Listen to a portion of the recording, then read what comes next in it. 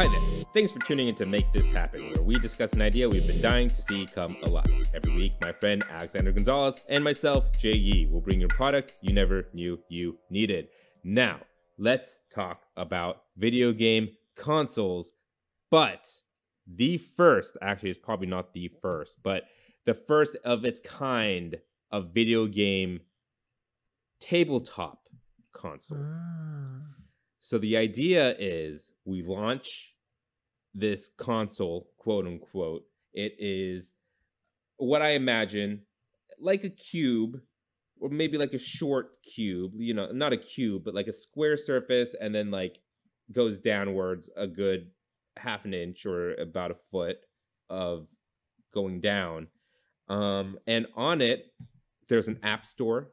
There are other things, like you could probably put YouTube and stuff like that on here too, and it'll be cool because then you'll have like a table that, you know, like I don't know if you know this, but in Disneyland there's like the House of Innovation, and in it there's like these Microsoft Surface things that are like the size of tables, and it's literally just an interactive table where you could like watch stuff on and then press, like it's a giant table iPad, right?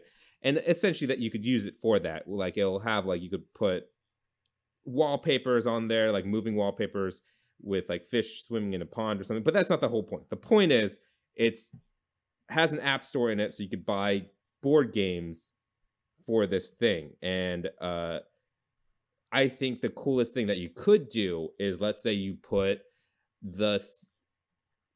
we get the IP to make a Jumanji board game, right? And it'll have like special effects, video effects, pieces will move on their own.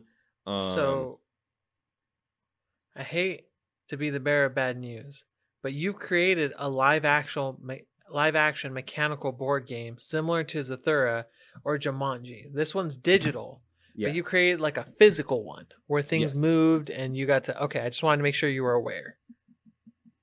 Oh, you mean like, yeah, I've made one where like a physical one moves around. Yeah. But yeah, this is all digital. So this one would be, this one would be focused on digital. So there will be cool digital effects you can do, as well as maybe there's a way where where the display is shown so it hampers cheating. Well, I mean, people would have to be there physically, so you can't really cheat, right? And it's all digital too, so it's not like you could put in fake cards or whatever. But yeah, like you would, maybe that's another way to buy certain games where, like, let's say there is a board game that would have either special dice where it could read whatever you rolled, but if you roll it on the table itself, it like is a way to read the dice so it knows what you rolled without you having to input it in. And so like you could maybe buy a pack of cards, and with it comes like a digital code that you put into the store, and then it downloads the game for you. And so you could actually use cards as well as digital board game, right? Maybe there's an NFC reader, and those cards are kind of like the Animal Crossing amiibo, where it could read the card and then like work with the console, and you actually have physical cards or dice or whatever. Like let's say you're playing Monopoly and you have like chance cards, you put it on the chance card pile, there's the NFC chip right there, it just reads it and knows what card that you just got. You know what I'm saying? Yeah. And so you could do crazy stuff. Like let's say you get like a fantasy board game. You'll have effects. There'll be like battle cutscenes that actually happen on the board game thing. Maybe you buy like a game that's kind of like Risk, and you could see battles actually take place, like a game that normally, like in Risk, you'd roll dice against the other person to see who wins the fight. In this, you get to see it play out in actual real time, kind of like how Civilization would do their short little battle sequences when you decide to do it. But it is just a roll of the dice, you know what I mean? But in this, you roll the dice and get to see what happens and how that actually plays out on the board game that itself. All right. I'm thinking that we'd want to have a couple of bundled games brought in with the peripheral or the device. So I'm thinking maybe there's a game with card companions, like you said, like cards that interact with the game electronically. So I'm thinking that maybe there's one that comes with a pack of 10 cards, and then that's more of a D&D RPG where you get to select your character, put it down on the ground, and then you guys get to explore. I think there could be another one where it's more of a versus where you could set up like some type of vehicle, or maybe you amass armies and you face each other. And then another one would be more of a strategy or puzzle game. Mm-hmm. And I think it could also come with like just normal games that you would get, like chess or like, I don't know, Card checkers, games. Connect Four, Poker. Yeah, just games I like think that. It'd be great for poker nights.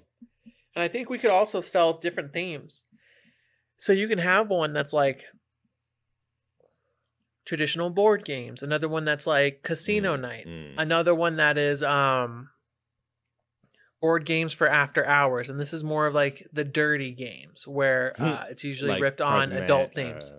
Cards Against Humanity, stuff like that. Mm-hmm. Do you want it to go super crazy and make it like Switch, where you could get like 4 of these together, and there's like a massive version that you could get, or like maybe like specific games that are only, no, we can't do that because then it would turn people off, but maybe it's more like Mario Party, where if you have more than one of these things, like 2 friends that have these things, you can connect them together and it'll have like an extra added benefit or something along those lines.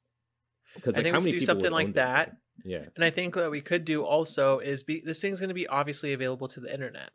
I think that we should also have a sort of cloud saving feature where if you have a profile, you can upload the profile and then download the profile at somebody else's house. Yeah, and so I think let's say they're cool like to have like a more long form board games like that, where you need to do this in multiple sessions type of thing. Right. Or you have a Table Hero game, and then maybe you play with somebody and you have to move, and then all of a sudden they're like, "Oh wow, you have Table Hero? I actually have a character. Can I play with you guys? Here, look, he's downloaded. He'll be level 12," and then you can kind of go from there. Right. That also being said, do you think there would be a way where you could play with other people through the internet as well? Like, can you like? You could have the option to have everyone there playing on one table, but then if you don't have that ability, you could just either random matchmake or invite friends to join your lobby, and it'll be as if it would play as if they were there with you, but they don't have, like, your friends don't have to be with you. They could have their own system somewhere else. Yeah. That way you can join in, or you can play with different people. So if you don't necessarily have anybody, you can play and go from there. Most definitely. Yeah. I think there can even be a spooky card pack where there's a thing like a Ouija board and different spooky games that you can play to go along with it. I think this is all great ideas. It sounds like it would be a lot of fun to have an AR table set up that way.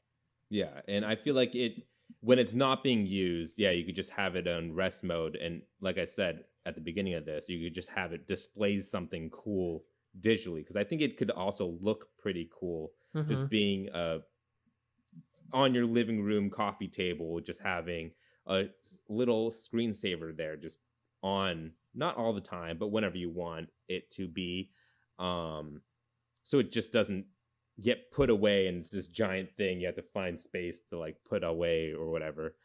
But also, like I said, you could use it as your media box or whatever. I don't think there's going to be like a DVD player or anything in it, but like you could like watch Netflix, you could watch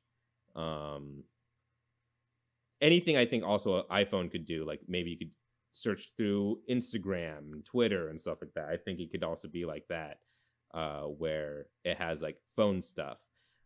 Standard apps. So would you have media apps on it too, like YouTube? Yeah, I think it would have like YouTube and media apps on there, and even crazier stuff. Like maybe you could even download TikTok onto this thing. Okay. That being said, I also think you don't need this console to start playing games developed by us. Maybe every single board game that the creator of this product makes is also a board game you could get or buy on your iOS or Android phone.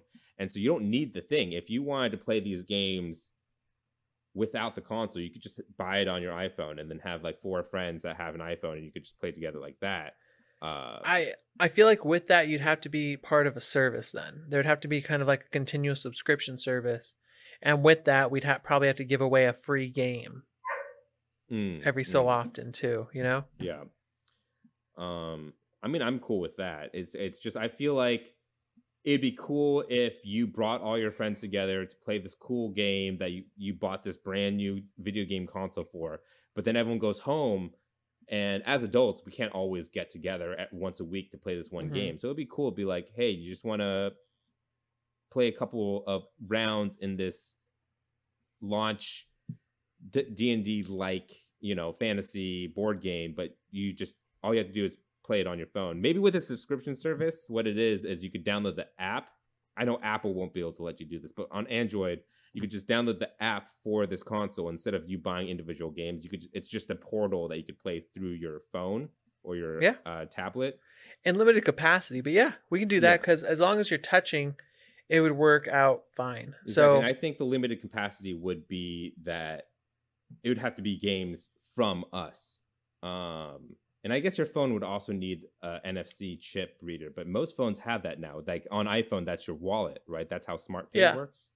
Yeah, I think so. It works out. Like you could even rolling dice would be hard because how are you going to roll dice onto your phone? You'd just have to. It would be random generated dice. Yeah, maybe there's also digital dice. You don't have to get the cool NFC dice. Yeah, no, that would all be extra. And I'm thinking this product is going to be the same thing as someone who would purchase an air hockey table, a pool table. Oh, air hockey would all be cool on there. Pool also a great game to have on this thing. So that it would be around those people who, buy the basketball machines for their garages. This would be another thing to include in a game room, to include in a fun room. Yeah, just maybe you're throwing a small get together, and a couple of people are like, "Hey, you want to play a couple rounds of Connect 4 or something?" Like you could play small, easy to play games that doesn't take like an hour or two, like literally just 10 minutes to play on this video game console. I think it would be a hit at the parties. Oh yeah, most definitely. I think so. It'd be a lot of fun. I'm trying to think, is there anything else that we might be able to add? I think we basically got it all. There's board games. There'll be chips that you can do too. The only other thing that would be cool would be if there was synchronization with card games. So that like if you buy packs at the store, there's usually they contain a card that has a digital code that you can then use online to redeem more cards. We could probably have like some kind of card pack companion for our RPG or something like that. Maybe that you could collect and add deeper stuff to, or maybe expansions.